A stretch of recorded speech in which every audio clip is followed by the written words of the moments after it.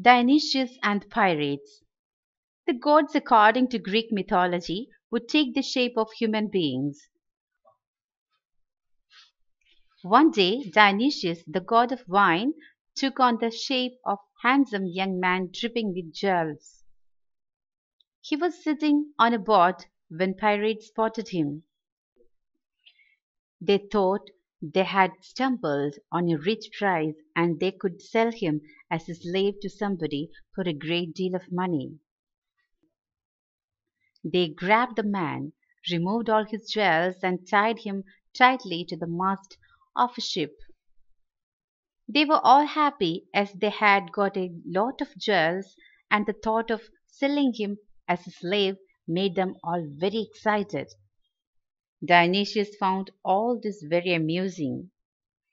He waited for some time, and as the ropes were rubbing into his skin, he used his magical powers, and the ropes, all of them, fell at his feet.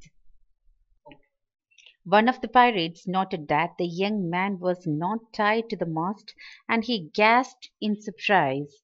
He felt that his fellow pirates had made a mistake.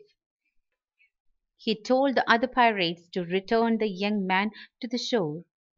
The others did not listen to him and instead tied him even more tightly and headed out to sea.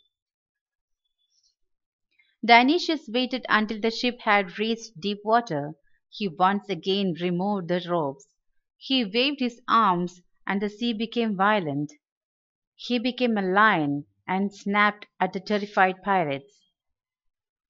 They jumped overboard to avoid the claws and teeth of the lion. The only pirate that was left was the one who had warned the other pirates to return Dionysius to the shore. This pirate could not jump into the sea as his feet were stuck.